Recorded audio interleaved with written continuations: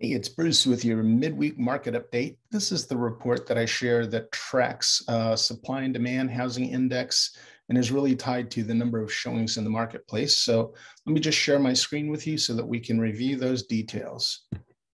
And away we go. We're looking at the report for September 16th. And what you'll see here, let me slide this up just a little bit. Single family, 3+ bedrooms, 2+ full baths, 419 to 999 is what I'm tracking, and we're looking specifically at 20815 Chevy Chase, 20814 Bethesda, into Kensington, into the Forest Glen to Wheaton area, and right here in downtown Silver Spring. Now, found this report just got published today, released by Bright MLS, and you'll see the home demand index year-over-year comparison. I thought it was interesting to note. The blue lines indicate August 2019 to July 2020. So let's just run right out here to the end of the line. You'll see that last year, as of July 2020, the index of availability was higher than it is now at the end of July 2021. The red line, you'll see how that drops significantly. And here's where that comes into play. Look at the number of showings in downtown Silver Spring.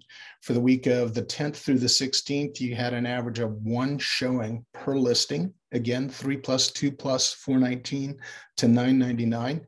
You go over to Forest Glen Wheaton, average of 1 showing. Look at the numbers as I skip from slide to slide, how it continues to drop. The average per week shrinks. There's Chevy Chase showing 2 listings there. And then into Bethesda, big hole, and we know that that's primarily because of the price points in Bethesda. Then we go to 2895 Kensington, same strategy or scenario there, in that the price points in those markets aren't readily available in the price range that we're talking about. So where's all of this take us?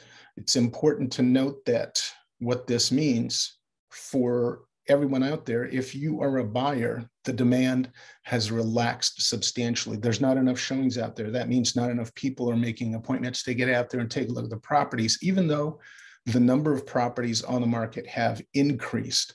So I would suggest, based on what I've been tracking over the last many months, that we're going to see another plunge. Remember, those Bright MLS statistics I shared with you were based on August numbers looking back into July, and here we are standing September 16th, and I've seen the numbers plunging. You see that houses aren't being shown, which means contracts aren't going to be written. If you're a buyer, now's a great time to get into the market because there's less competition, less chance that you're going to have to compete or bid unless it's an aggressively underpriced property.